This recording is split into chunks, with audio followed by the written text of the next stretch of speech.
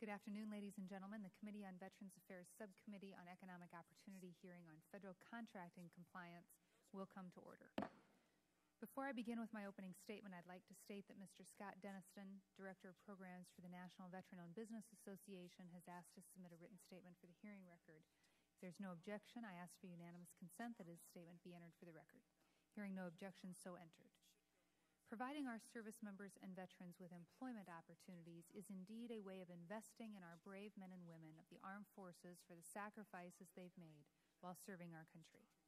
Providing them with opportunities and establishing equity and employment opportunities can help veterans become gainfully employed. The U.S. Department of Labor's Office of Federal Contract Compliance Program plays an important role in protecting veterans by ensuring that they're not discriminated against and are given equal employment opportunity.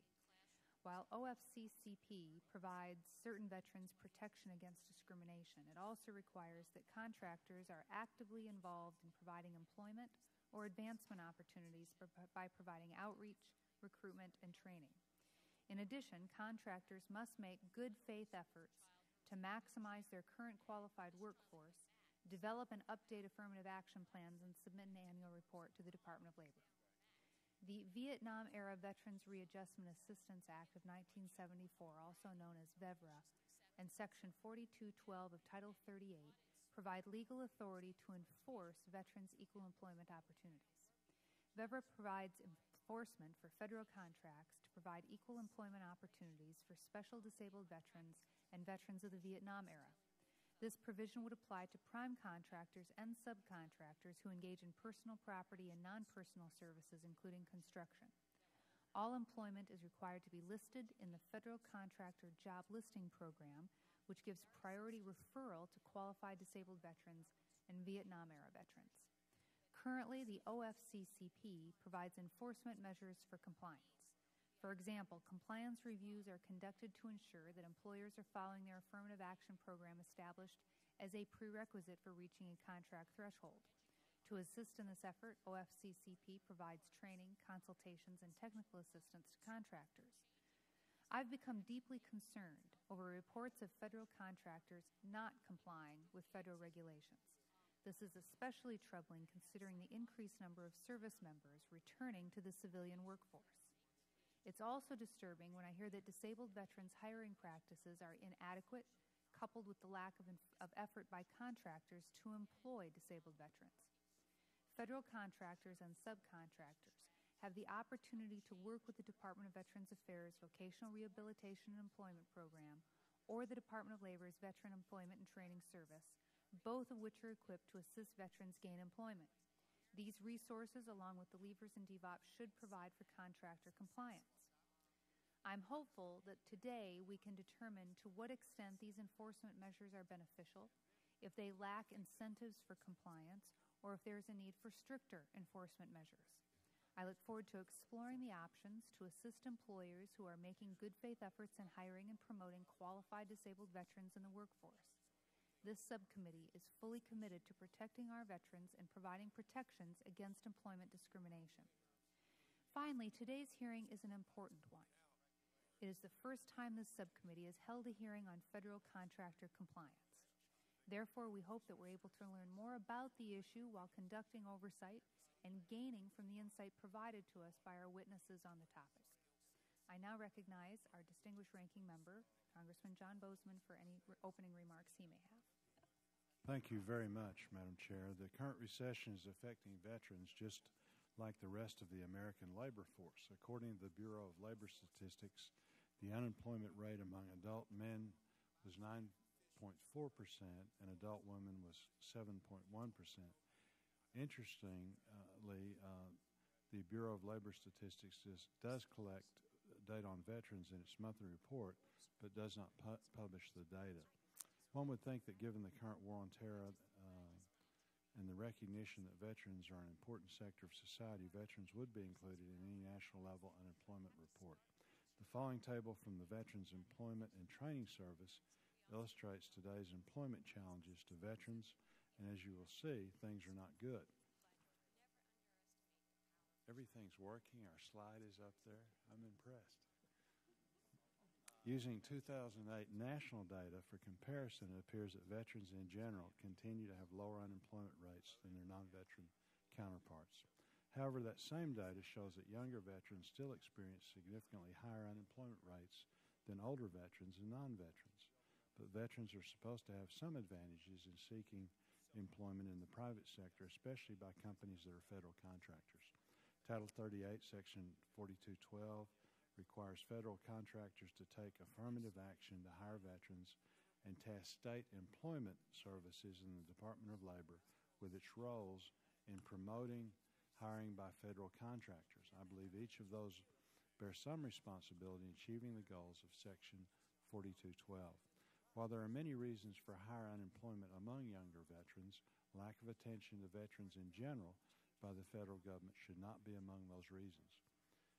For example, in addition to not being identified in BLS data, Section 4212C of Title 38 requires the Department of Labor to report annually on veteran hiring by federal contractors. Included in that report, the law requires the following data: the number of complaints filed against federal contractors, the actions taken by the department on those complaints, the results of the department's actions on those complaints, the number of contractors listing job openings, the nature and types of positions, the number of veterans given priority referral by the local employment services. If one looks at this section on federal contractor compliance on pages 20 and 21 in the most recent DOL report, there is no data on actions taken to investigate complaints regarding contractors' affirmative action to hire veterans. I hope the Office of Federal Contractor Compliance can explain to us this lack of focus for us today.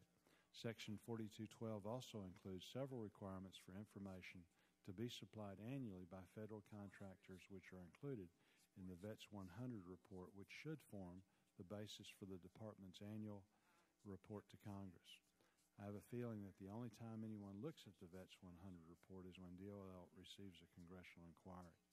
Finally, the question of enforcement raises an issue of common sense. We hear suggestions that failure to have an affirmative action plan or submit the VETS 100 report should be grounds for debarring a company from doing business with the federal government.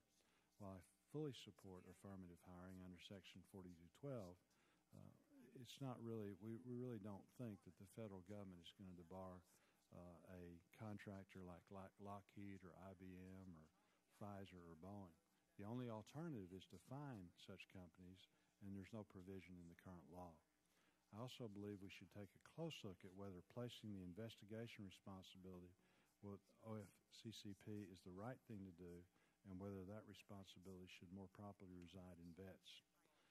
Madam Chair, the situation surrounding Section 4212 is less than optimal, and I hope that we can all work together to fix it. And I yield back my time. Thank you, Mr. Bozeman. We do have a vote pending. There are about 11 minutes remaining, so we'll invite the first panel up and recognize our first witness, and then we'll have to recess, take a short recess to go vote. So let me welcome the first panel with us at the subcommittee today. Joining us is Mr. Thomas Whitaker, President of the National Association of State Workforce Agencies and Deputy Chairman, Chief Counsel of the North Carolina Employment Security Commission, accompanied by Mr. Chad Sowash, Ms. Christina Roof, National Deputy Legislative Director for AMVETS, Mr. Joe Sharpe, Director of the National Economic Commission for the American Legion, and Mr. Rick Weidman, Executive Director for Policy and Government Affairs for the Vietnam Veterans of America. He's on his way, I'm told. So because we only have 10 minutes now, Mr. Whitaker, is your presentation, do you need a little bit longer than 5 minutes? If so, I'll recognize Ms. Roof and we'll take you up when we come back. But if you can keep it to 5, okay, then you're recognized. Thank you, Mr. Whitaker. Good afternoon, Chairwoman Herseth Sandlin and Representative Bozeman. On behalf of the National Association of State Workforce Agencies, I want to thank you for the opportunity to speak to you today on federal contractors' hiring practices and the performance of the U.S. Department of Labor, OFCCP, and monitoring federal contractor job listing compliance. NASWA's members are the state leaders of the publicly funded workforce system vital to meeting the employment needs of veterans through the Disabled Veterans Outreach Program known as DVOP and the local Veterans Employment Representatives or LVER programs. In 2007, NASWA offered its members a new and free online labor exchange service called Job Central National Labor Exchange. We refer to that as the NLX. The NLX is a sophisticated job search engine, which is a result of a partnership between NASWA and the DirectEmployers Association, DEA, a trade association of over 485 Fortune 500 companies. State job banks across the United States can now transmit job orders to each other, plus receive thousands of job orders via electronic download from DEA members. Job orders are updated daily, avoiding duplication and thus ensuring job opportunities are open for veterans in a very timely manner. FCJL compliance is provided through VETS Central, a sister site of the National Labor Exchange.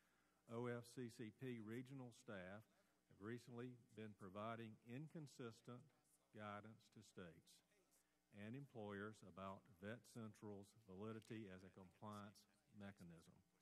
The situation was quickly addressed when National OFCCP, at the urging of NASWA, responded offering guidance to their field staff.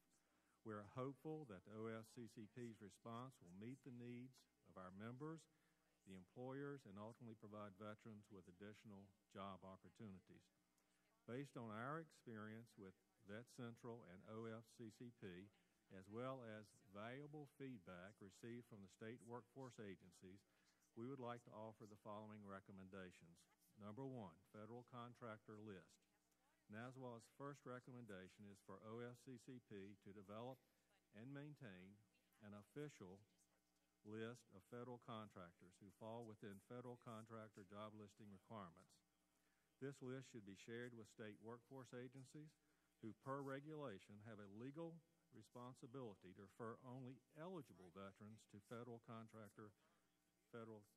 listing contractors. As an example, in the last 9 months, my department in North Carolina has made almost 500 veteran job development contacts to companies considered to be federal contractors. But without an official list, my agency cannot ever be sure whether they are speaking with FCJL contractors or not. Number two, increased staff. Our second recommendation is for additional OFCCP staff. In North Carolina, my agency was told that it would take up to 6 months for OFCCP to arrange a meeting with my agency and employers. It is common in many states to have no contact between state workforce personnel and OFCCP staff. That's unacceptable. Number three, training. Our third recommendation is for comprehensive training of OFCCP's field staff to ensure laws and regulations are administered properly and uniformly. Number four, clarify and communicate roles of all involved. Our final recommendation is for the U.S. Department of Labor to clarify and communicate the appropriate roles and responsibilities of all involved federal agencies and state entities. NASWA would be pleased to assist in this effort by initiating a meeting between our members and the relevant U.S. Department of Labor agencies and possibly employers. Thank you again for the opportunity to comment, and we stand ready to work on these issues. Thank you, Mr. Whitaker. Did you have a presentation to make at this point? Yes. And about how long does that take? It will take 5 minutes. That will bring us down to 0 time remaining on the vote. So while we'll probably have 15 minutes after that, I know the majority leader is interested in trying to address this issue sooner rather than later. So we probably will have to come back for the presentation because we don't want to rush you, but we do need to head over to the Capitol now. So we'll recess for probably my best guess is about 30 minutes, and we'll return, okay? Thank you.